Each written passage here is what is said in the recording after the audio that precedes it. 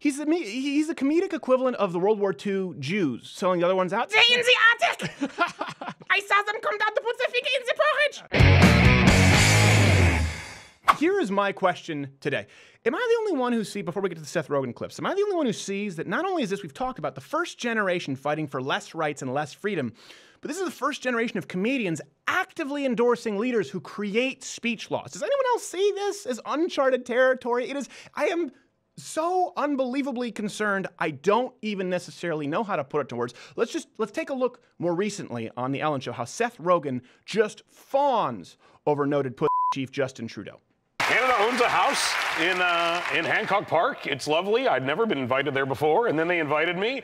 And Justin Trudeau was there. He just showed up and was like, I'm going to try to talk to everybody, and just walked around. And, wow. And he was super handsome. He seemed genuinely happy. Yeah. He's quite an amazing guy. Well, you seem to be very impressed by him, so much so that you cut your wife out of the picture, because I saw the... That's the picture. Yeah. Isn't he amazing, that Prime Minister Justin Trudeau? Amazing enough to actively support anti-free speech laws under the guise of hate speech laws like Bill C-16, which was passed. Of course, you know this because Jordan Peterson criticized it for its compulsion, its compelling speech. And the faculty at Wilfrid Laurier Uni told Lindsay Shepherd, she was on the show, we had her on with Jordan Peterson, remember they met, that she may have violated it just by playing a Jordan Peterson clip. This is the kind of policy that this amazing Trudeau supports. Trudeau's administration is now actually looking at bringing back an even broader anti-free speech law that he previously, it was previously repealed. It would encompass online speech as well. It's almost like the first one was just a gateway. It's almost like it was just a gateway. By the way, hit the bell notification if you're subscribed on YouTube, because that doesn't mean anything anymore if you want to actually be notified of the videos, especially because they could be removed imminently.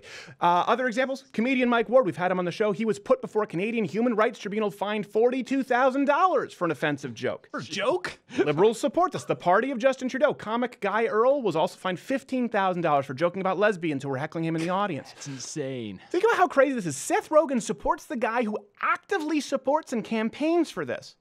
He's the comedic equivalent of the World War II Jews selling the other ones out. They in the attic! I saw them come down to put the finger in the porridge! We're off duty. You're so fast! You're so fast with the snitching! You guys would be the last people on the earth protecting free speech. If anybody else would, it's comedians. You have to. You have to. But people like Seth Rogen and Amy Schumer and Trevor Noah, they're the leaders of comedy right now. That's what's so scary. This is totally uncharted territory. Can you imagine what comedy will look like 15 years from now? You know what's funny about feminism? Absolutely nothing. Because rape culture is real. Now, in case there were any doubt as to the incessant, unwarranted fanboy worship. He hugged me, which is weird. Yeah. No, he and looks very happy to Not be that with weird. you. he seemed genuinely happy, and Yeah. I felt his muscles like press into my body, like displacement, like the amount of space his muscles took up, my body kind of just Deflated. smeared out of the way to make room for it, like Wow. when a boat goes in the water. Yeah, it was quite a feeling. Oh, you blew it! It's Even Justin Trudeau's going, crap. He's like, don't know if you're gonna compliment. Don't. Overselling it. Not with the physique. See, I've got nice teeth. I have teeth. It's beyond the point of being realistic praise. That's how you know someone's a fan. That's how you know you've gone into the realm of hero worship. Like if you were to say that about Arnold, like I met Arnold Schwarzenegger. I don't agree with his policies, certainly not anymore, but the guy was jacked. Okay, The Rock, sure. But to compliment Trudeau on his muscular physique, he's a woman without breasts, or I would even venture to say very small ones. Here, look. He's not, look, dripping with lean mass. I can hardly get my arms around you, big bear. Down by a jab. To be fair, he did win one of those fights. Oh, good. Because the other guy got exhausted kicking his ass. That was the best of us. Good strategy. They did the Homer Simpson defense.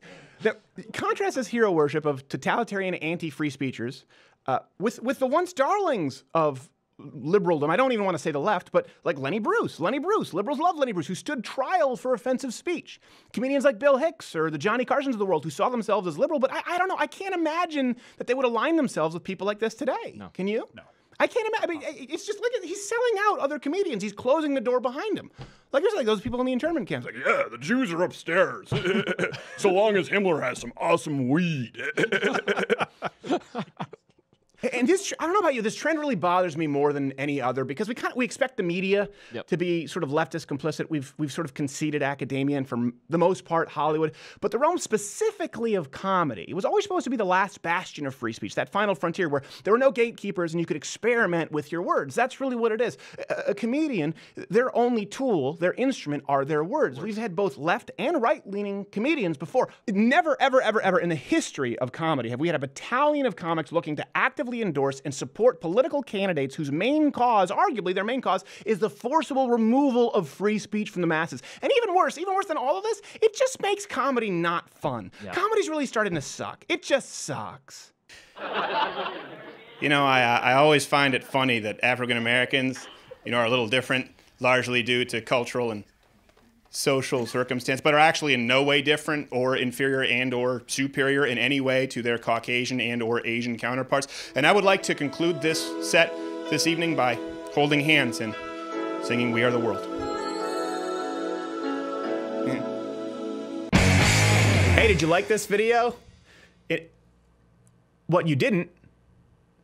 Oh, you're a cat person? Well, that makes sense.